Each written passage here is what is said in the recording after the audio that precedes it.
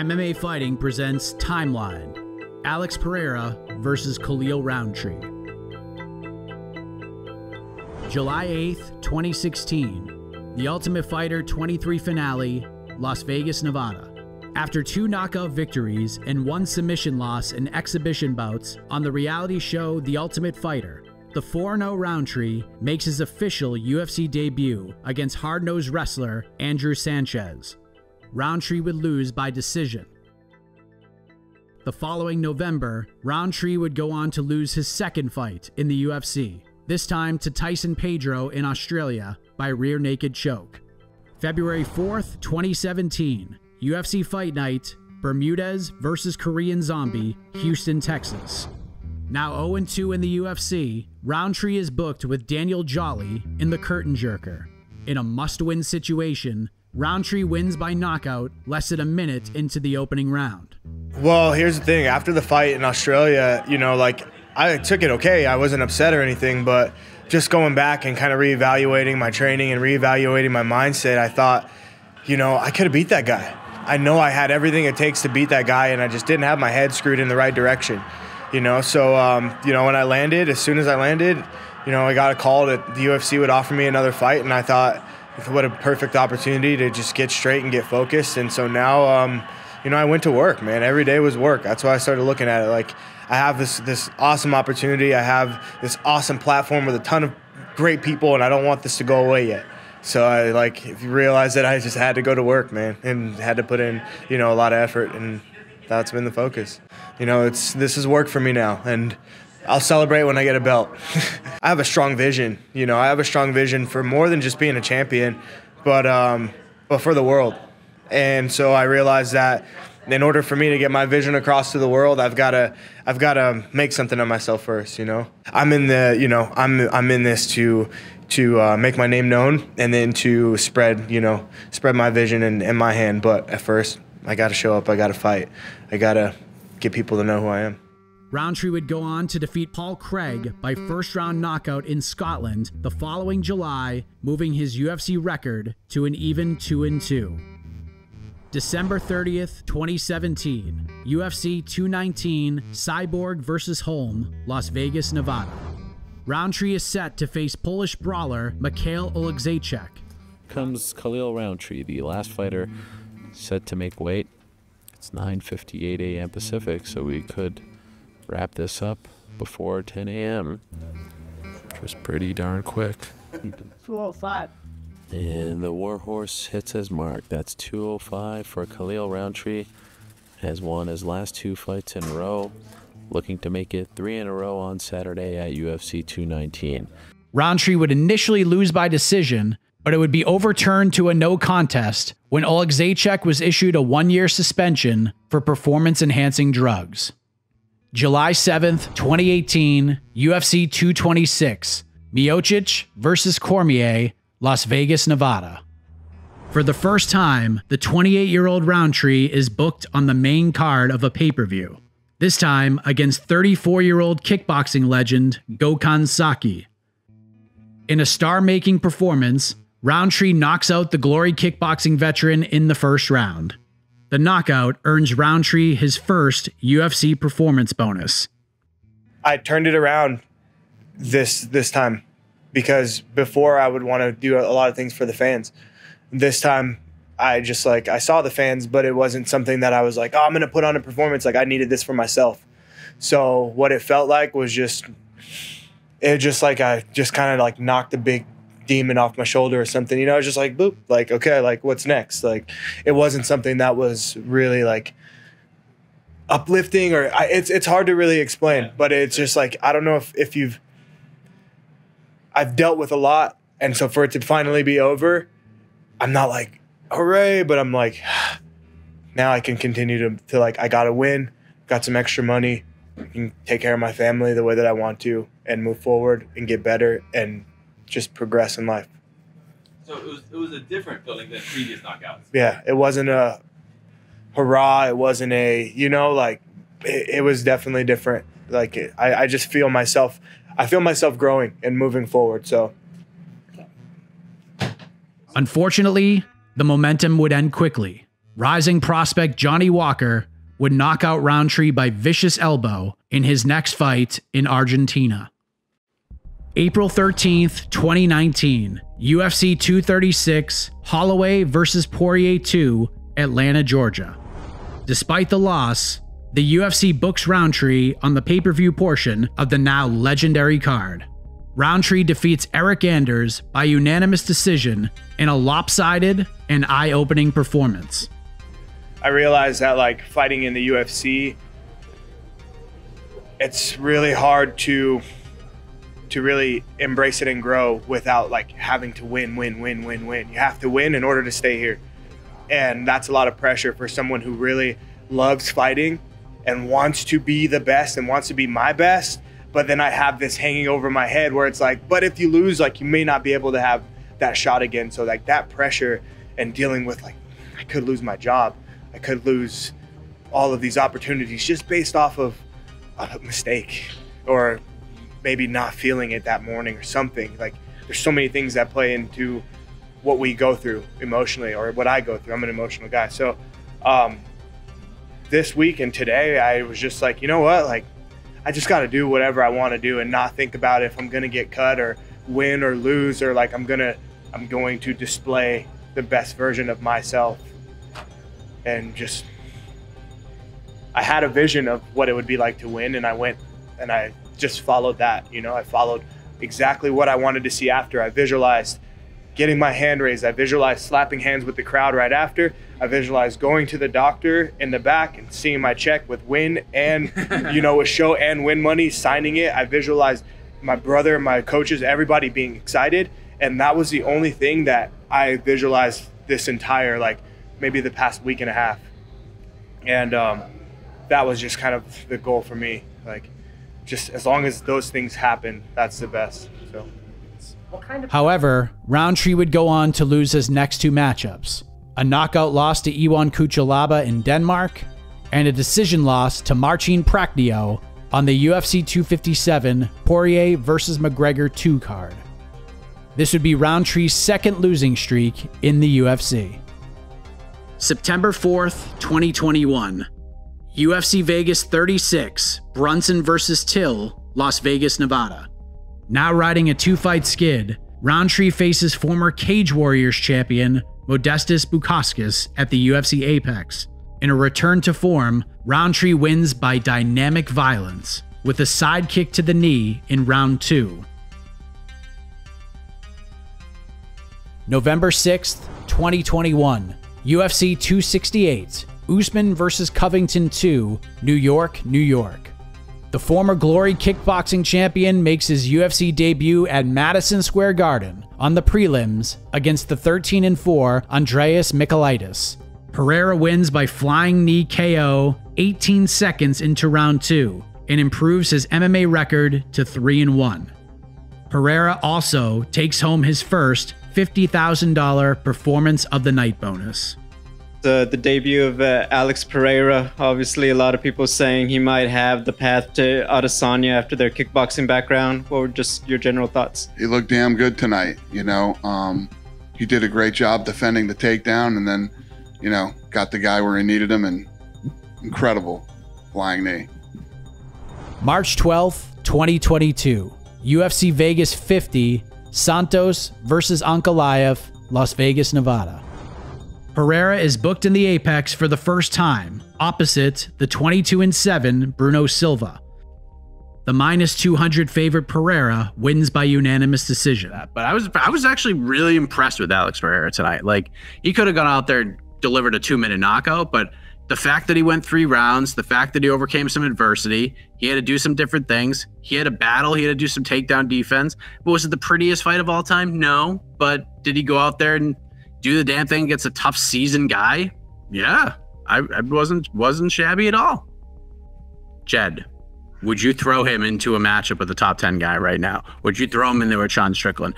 I would throw him in there with Derek Brunson tomorrow. His power does really impress the hell out of me, because he has to have like super dense bones or something. Yeah. He barely like swings, and it's thudding power. It's not like, ooh, precisely click. It's just like the whole body is shifting of Bruno Silva, who's a thick dude.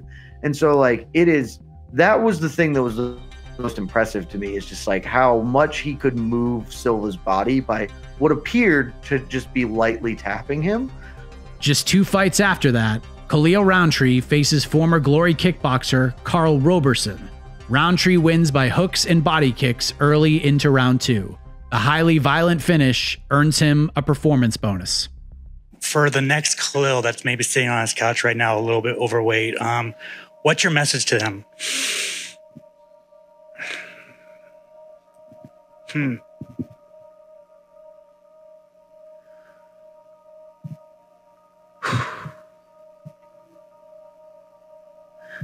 It might sound a bit cliche, or we've heard this before, but like, your life matters.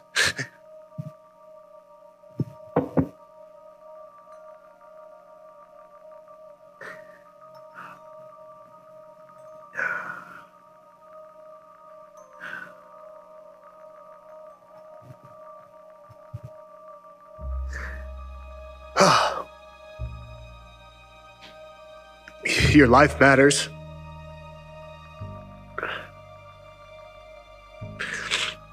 You can be special. You can be strong. You can be seen. You can be heard.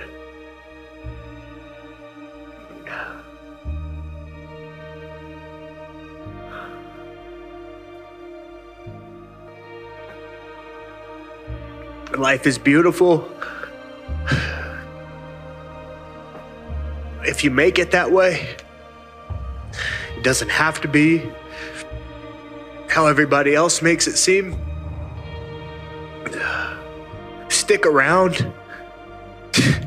Stick around another day. I would have a lot of things like that to say, man. Thank you. Absolutely. I felt like anytime I would fight and win, then that's when people want to speak to me, and that's when people want to ask me questions. And still, the MMA media would want to ask me questions, but still, it was questions along the lines of like, oh, "Who do you want to fight next?" or this, and I'm like, all of that stuff is cool, but like, for me personally, and how I even got into MMA, it's so far off from, so far off from like my real mission, and a lot of the conversations are about like, oh, who do you want to fight next, or champion, or do you see yourself at top 10, and who's the best striker, and this and that. And to me, a lot of that stuff really doesn't matter. It's not like in my brain on a day-to-day basis. So I think just with time and life and maturity, I have finally come to a point where I realize like, hey, I have to take control over the things that I want to speak about and the things that I want to do, whether I'm winning or losing, whether I'm a champion or not. I just want to take the opportunity to be able to, expand my outreach as much as I can before it's all over, before all the fighting stuff is over. About 19 is when just everything kind of hit me. People were going to college. Some people were getting jobs. And, I was living in a 1-bedroom apartment with my mom, my brother, my niece, my sister, struggling to make $750 rent meet every month. And I had no idea of what I wanted to be in life, or what I wanted to do, or what I could even do, because at the time, 19 years old, 305 pounds, 2 packs of cigarettes a day, soda only, if someone had pills, I'm like, oh yeah, I'll take some, not even knowing what they are, just really just lost, and with no hope or I didn't even care. I don't care if I wake up today. I'm going to drink myself and hope that I don't wake up tomorrow, like those type of thoughts, until, my brother was watching MMA. I saw a little bit about what that was, and kind of attached to this this aggression and kind of anger that it seemed like these guys had, especially after seeing Rampage rip down a door on the Ultimate Fighter. I'm like, yeah, that's what I want to do. You know, I was like, yeah, I want to do that. You mean if I do train MMA, I can just break a door down with my bare hands? Absolutely. So it was a mixture of like, you know, being exposed to MMA and then just feeling like I just wanted to just like explode or give up. And yeah, that was at 19. And that's when I just decided I'm going to start. July 2nd, 2022, UFC 276, Adesanya versus Cannonier, Las Vegas, Nevada. Pereira makes his pay-per-view debut against top-ranked middleweight Sean Strickland on the UFC's annual International Fight Week card. Bom, tô focado na minha luta, né, com Sean Strickland. Todo mundo sabe, nas minhas entrevistas eu venho sempre falando, venho sempre priorizando isso. Well, I'm focused on my fight Saturday. I still got the fight to do with Strickland. I'm focused 100% on that fight, but I'm rooting for Israel. Who's the best striker on stage? I mean, I would say me, but I mean, that man was the one that slept that man. So, you know, next to me, probably Alex. I mean, what was it like, 2-0 against Izzy? What was it, 2-0? I'll break your fucking face. Hey, I'll Alex, break my nail in your get face. This man, Alex, get Hey, man, you better focus on your guy. If not, he's gonna fuck you up, too. Yeah, the way he fucking slept your ass. And guess what? Like I said, focus on this guy. He's a tough opponent, and you focus on him as well. They've been asked more about me this whole fucking fight camp than each other. So you need to focus on the work you're doing, because trust me, he will sleep you if not. Hey, Izzy, why don't you tell me what not to do? Do you have a preference who wins between Strickland and Pereira? No, they're both big money fights. This guy talks a lot, and this guy's already beat me twice in kickboxing. And funny thing is, I asked you guys, the press, at the press conference, who's actually watched the fight? 5 people in a room full of 25 put their hands up, and 2 were my managers. So only 3 reporters have watched the fight. Trust me, he knows I put him on skates last time. And this time when I put you on skates, I'm gonna leave you frozen like Elsa. In an absolute star-making performance, Pereira easily disposes of Strickland by knockout with his signature left hook halfway into the opening round. The Knockout of the Year contender would also earn Pereira his second $50,000 bonus. Eu vi muitas pessoas dando entrevista, várias pessoas no meio mesmo, né? Outros lutadores, não sei porquê, né? Talvez não aconteceu da mesma forma com eles. Absolutely, a lot of people talk, especially fighters, you know. They think they have a chance over me, but, you know, like, ahead of me. So, feel good to prove that, and, you know, because by the end of the day, it's what the people want, and the people want to see knockouts. People want to see the style that I fight. People want to see whoever is in front of me getting knocked out. That's what I bring for them. November 12th, 2022, UFC 281, Adesanya versus Pereira, New York, New York. After achieving 3 straight victories and 2 performance bonuses, Pereira is set to face longtime rival and UFC middleweight champion Israel Adesanya. This will be the 3rd time they meet, the first 2 coming in the kickboxing world. Bom, boa noite. Hey, first of all, good evening to everybody here. I know it's a great event here. You know, Adesanya is talking a lot. I train a lot for this, to be in this moment. Adesanya is talking about me. You know, it's going to be difficult to accept a knockout. Can you really be sure going into Saturday night that there's nothing in this for you that's personal? You know what? We're talking about MMA. You know, we all know what happened in the last 2 fights. I forgot about him. I hope you forgot it as well. I'm going to fight you like it was the first time I was fighting in my life.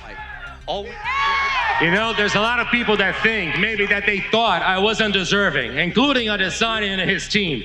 Originally, he said, so when I came into the UFC, that he wanted to fight me. As soon as I started to fight people, they changed the narrative. They spun things around and they said, oh, maybe. They started to run around. They said, maybe I don't want to face him again. I think I kind of screwed his mind a little bit, and he's a little bit unbalanced psychologically on this one.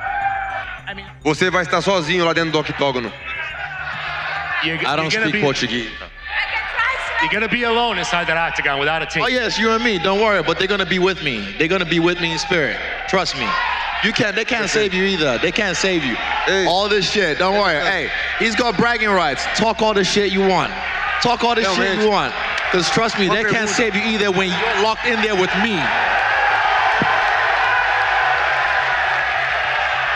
Ei, Adesanya, deixa eu te fazer uma pergunta. Você quer estar aqui realmente? Caralho, I can't understand what this guy is saying, man. Do you really want to be here? I am here. I am here.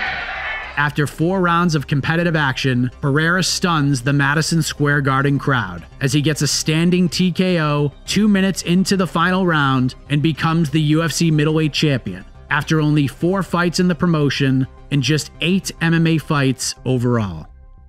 You know, kind of how you felt things were going over the course of the fight, because you were down on the cards going into that last round. Bom, eu sabia que era uma luta dura. A gente tá falando do campeão, né? do ex-campeão.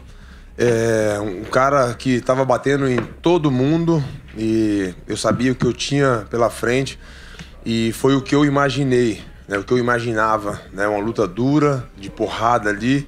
Eu tinha a minha estratégia que eu estava tentando aplicar. Welcome to this fight. I knew it was going to be a very hard fight. You know, tried everything, tried to pace myself, but going to the last round, my corners and Glover kept it real with me. Look in my eyes and say, I look at him action and I say, do I have to knock him out? And Glover say, you do have to knock him out. And then I say, okay, let's do it. Raw. April 8th, 2023, UFC 287, Pereira versus Adesanya 2, Miami, Florida. The rematch is set. Pereira puts his newly won middleweight title on the line against the man he took it from just a few months before at Madison Square Garden in Israel Adesanya. But Saturday night, time for talking is done. I'm gonna show him my fighting spirit. And you all know I have that shit. And for you, Izzy, on Saturday, what is most important to you? Is it about regaining the UFC title and being world champion again, or is it simply beating? Fuck the belt, I'm coming for his head.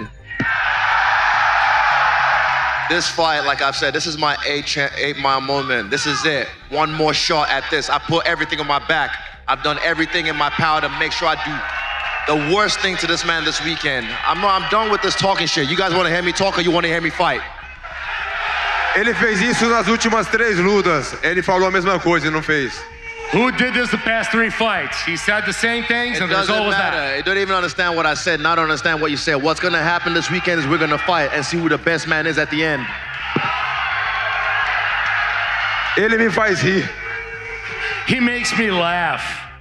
In dramatic and violent fashion, the last style bender gets his revenge and knocks out Pereira 4 minutes into round 2. It would go down as one of the most iconic knockouts and celebrations in UFC history. It would also be the last time Pereira would compete at middleweight. July 29th, 2023, UFC 291, Poirier versus Gaethje 2, Salt Lake City, Utah. Alex Pereira officially makes the move to 205 pounds as he makes his light heavyweight debut against top-ranked fighter and former champion Jan Blachowicz. Obviously, Jamal Hill has vacated the belt, so I'm curious, do you view this as the #1 contender fight for a possible fight for a vacant title? Com certeza, né? Tá tudo certo já. Porra, quero fazer essa luta, meu foco é essa luta, e mais com certeza vamos pra próxima, ganhando essa cinturão. Surely the focus, I mean, everything's pretty much, the writing is on the wall. Obviously, my focus is on this fight, but winning this fight, let's go for the championship. Pereira wins a hard-fought, competitive split decision.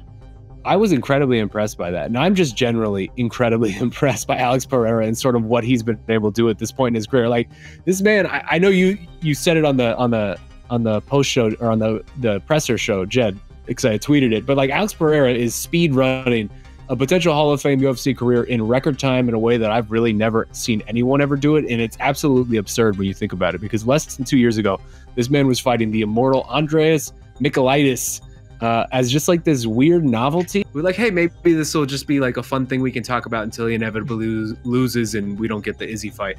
And now, like less than 2 years later, I think it's like 20 months, UFC belt hanging above his mantelpiece, can call himself the only middleweight to beat Izzy in MMA in the UFC. One of only 2 light heavyweights now to beat to beat Jan Blachowicz in this division's post-Jones era. And he is 1 win away from becoming the 8th 2-division champion in UFC history. Like, that's a hell of a resume for anyone, much less someone who has less than 10 MMA fights on their resume. Like, it's nonsensical. It's ridiculous. But tonight was impressive, man. Like, Jan Blachowicz is no one's fool, and Yeah, Alex Pereira went in there. I thought he showed really improved takedown defense. He stopped 5 of those 8 takedowns. Pretty decent submission defense in that first round. He was thrust into a really tough spot.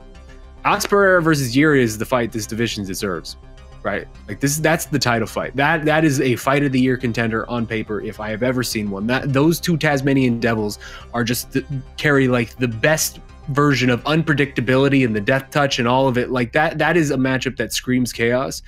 November 11th, 2023, UFC 295, Prochazka versus Pereira, New York, New York. Poatan returns to Madison Square Garden as the main event as he battles former champion Yuri Prochazka for the vacant light heavyweight title. Alex, with this fight, with a win now in the title, you would be a part of a select group of athletes that have been champions in 2 weight divisions, especially the first Brazilian since Amanda Nunes. A record also because of 7 fights. Would you look at other records? Is it important for you? Is that record chasing in any capacity? What other records are you chasing? Bom, quando eu cheguei na organização, o meu intuito, né, era me tornar campeão, fazer as lutas que eu poderia fazer para chegar até ali, né, ser campeão. Foi o que eu fiz. When I came into the UFC, my goal was to be a champion. That's what I wanted to be, and I was able to accomplish that. And then it just kind of happened naturally. If you think about it, I've mentioned the middleweight got hard for me. I've spoken about that. You all know about the weight and how it's so much better right now. And it happened now, having an opportunity to be a champion in another division. I don't know after that. We'll see what happens. Pereira wins by TKO 4 minutes into round 2 and now becomes a 2-weight world champion in the UFC. Bom, significa muito para mim, né? Esse é o resultado de trabalho bem feito nesses longos anos, né? E, pô, essa conquista agora, pô, claro, sempre difícil, né? Mas muito importante.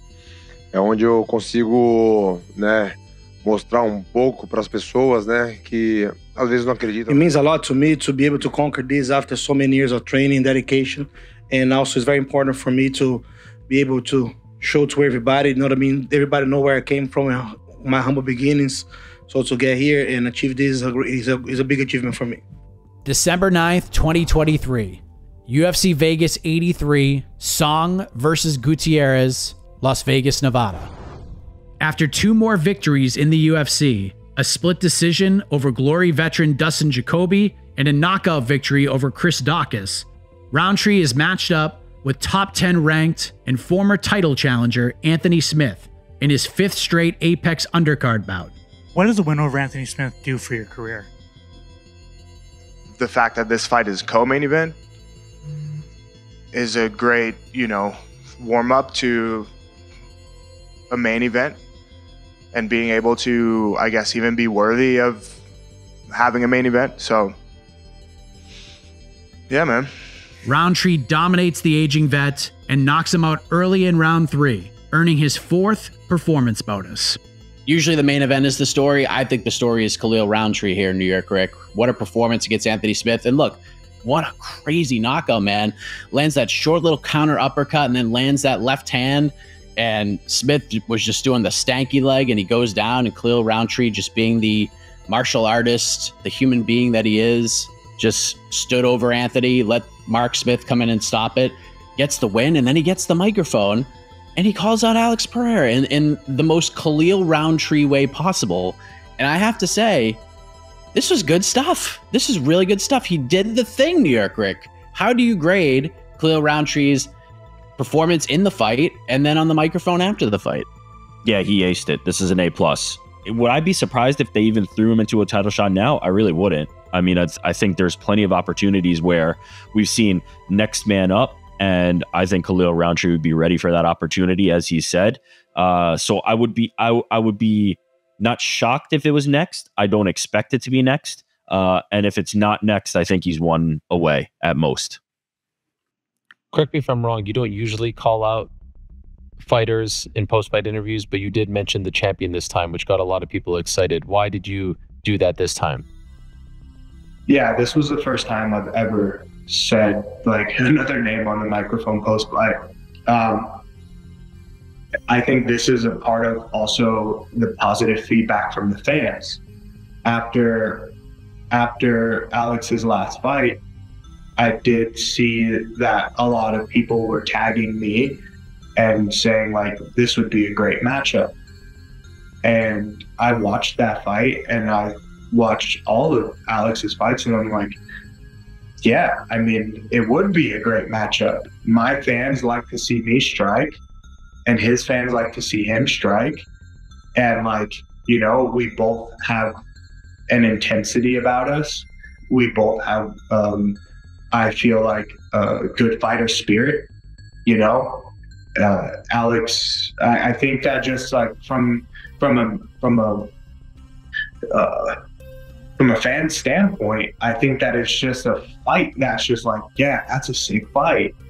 You know, I'm not necessarily, I hope that people don't think that that was me saying I deserve a title shot, because that's not my intentions at all. You know, like that's not what I'm calling for. I'm not on this tear and being like, you know, I've done so much of a tear that I deserve a title shot. No, it's just more of like, if that's what the fans want to see, then let's make it happen, versus like putting me versus, you know, someone else who is probably just going to try to wrestle me, which I'm okay with, but I don't think that it's as exciting for my fans. Let's just say if I'm responsible for my fans want to see me fight another striker, because people like to see me strike. I've never shot a takedown in my life. Yeah. You know what I mean? I would love to see it.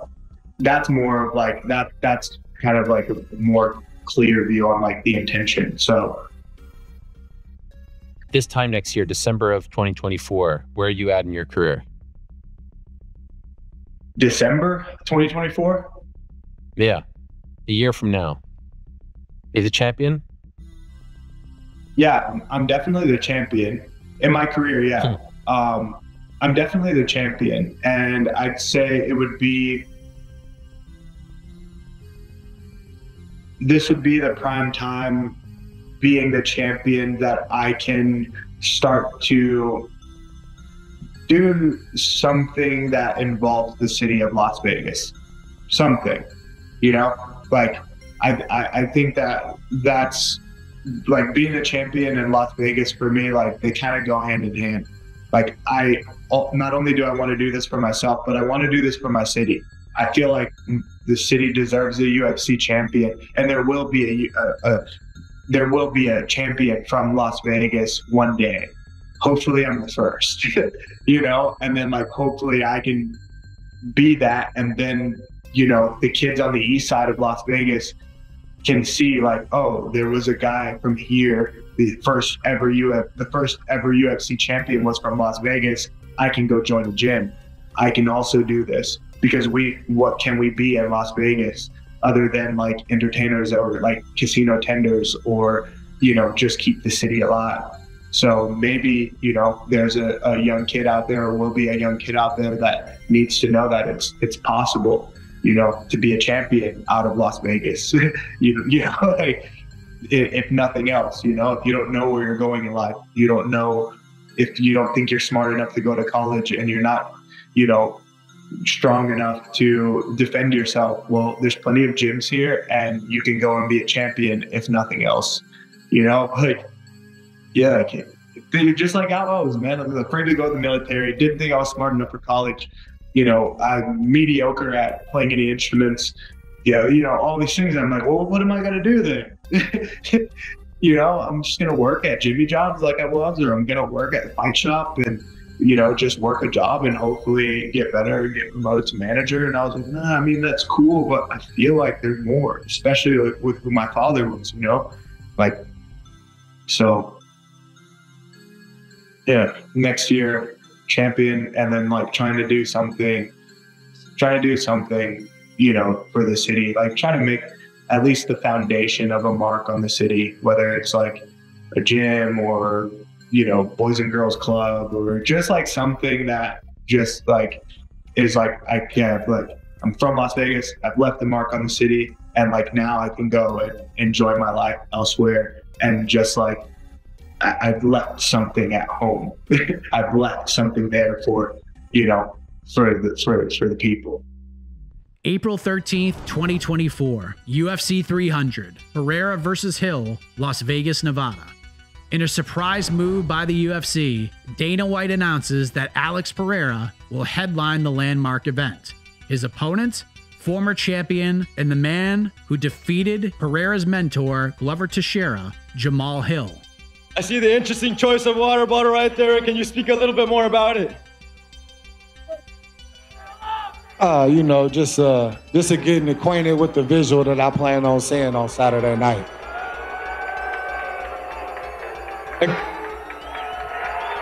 I'm gonna hold that head up high.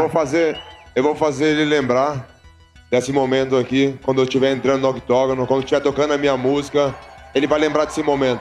I'll make him remember this moment when I'm in my walkout about to go into the octagon and my music is playing. I'll make him remember this moment. Write it down, take a picture. I don't give a fuck. We getting it in. When you step in there with me, ain't nothing to talk about, ain't nothing to say. It's all right here and I'm on your ass. Pereira knocks out the former champion in devastating fashion 3 minutes into round 1. June 29th, 2024, UFC 303, Pereira versus Prochazka 2, Las Vegas, Nevada. Originally announced to be the return of Conor McGregor, Pereira and Prochazka accept the late notice main event booking after McGregor is forced to withdraw due to a toe injury. But Yuri said they're using some sort of sorcery, some magic, some things from the beyond. That's what Yuri said about you. What would you like to comment on that? Eu acho que a gente, todo mundo, né, tem um espírito. Eu acho que a gente não vive só de corpo, né? Eu acho que talvez ele não tenha encontrado o dele, né? E como eu falei ontem, eu não tenho culpa. You know, I think everyone has a spirit. We don't just live in a body. If he hasn't found his spirit yet, it's not my fault. After Pereira drops the former champ and nearly finishes at the end of round 1, the champion stops Prochazka with a brutal head kick only 13 seconds into round 2. And the high kick that you landed, did you come off the stool in a second knowing you were going to throw that, or was it just something you saw at the moment? Desde no vestiário já... No, actually, I was in the locker room talking to Plinio, my coaches, and he showed me the video of Giri warming up. And I saw that he was trying to counterattack the calf kick, defend and counter. But I told Plinio that he was doing a wrong timing. The timing was not good. So I saw that he was too focused on not taking that kick, and he was keeping his hands down and leaving the head, you know, the head exposed. So I told him, I'm going to explore the high kick. October 5th, 2024, UFC 307, Pereira versus Roundtree, Salt Lake City, Utah. Alex Pereira is set to main event his third pay-per-view of 2024, his fourth headlining pay-per-view in the last 12 months. He will face surging striker Khalil Rountree for the UFC Light Heavyweight Championship. A lot of fans have deemed you the glory kickboxer killer, and that Alex Pereira is sort of your final boss. He's the King Koopa. In order for you to finish this story of being the glory kickboxing killer, what would that mean to you if Dana, on top of that, gets to wrap that belt around your waist? Yeah, I mean, this is what I've been working for. You know, when I started MMA, everything, my life changed. It all happened kind of like by accident, but I stayed strong, I stayed dedicated, and I've always had a belief that, you know, this was possible. So now I'm finally here, and I'm like living in this reality that was a dream. So what it means to me is everything. It's that time that I've always seen in my mind, you know, like now it's here. And so I feel great, man. Like I'm ready for this.